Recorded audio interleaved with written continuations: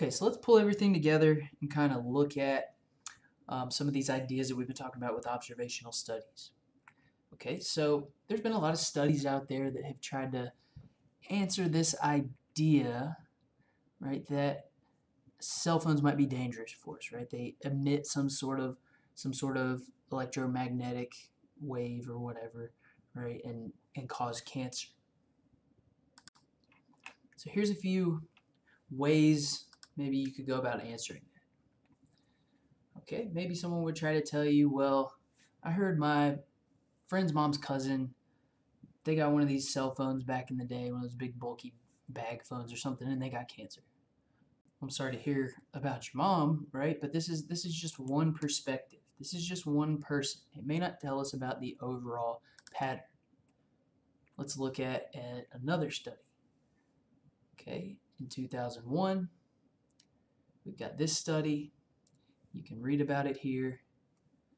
We were comparing people with eye cancer to a healthy group here, and the results were as follows. Looked like eye cancer patients use their phone more often. Okay, so we could take something out of that, right? Yes, they use their phone more often, but you know, what's causality? We don't know a whole lot of other factors. There's lots of confounding factors here. And also, one of my thoughts on this was, you know, if you developed cancer, unfortunately, you might actually have to use the phone more, you know, for doctor's visits, scheduling things, etc. Okay, let's look at another study. Okay, so it's a similar study. These both seem to be case control type studies.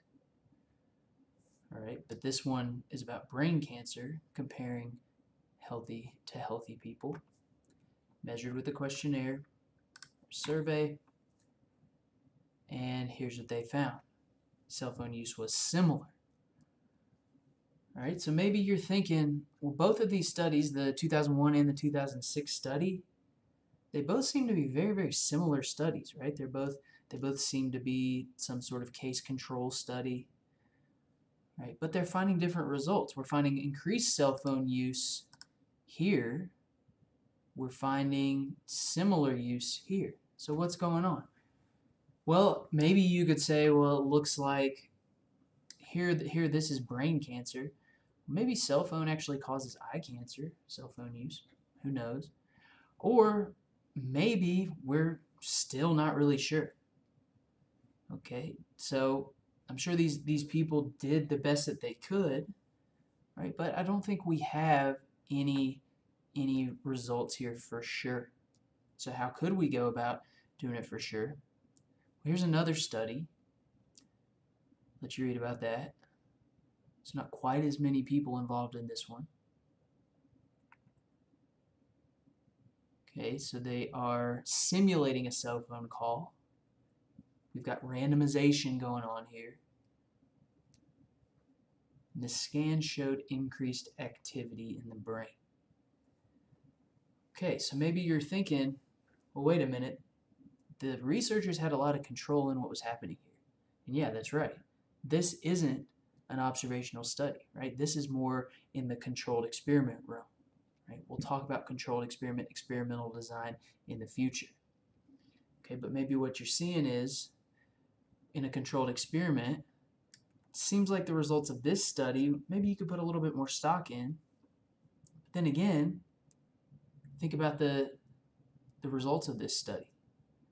Increase in activity in the part of the brain.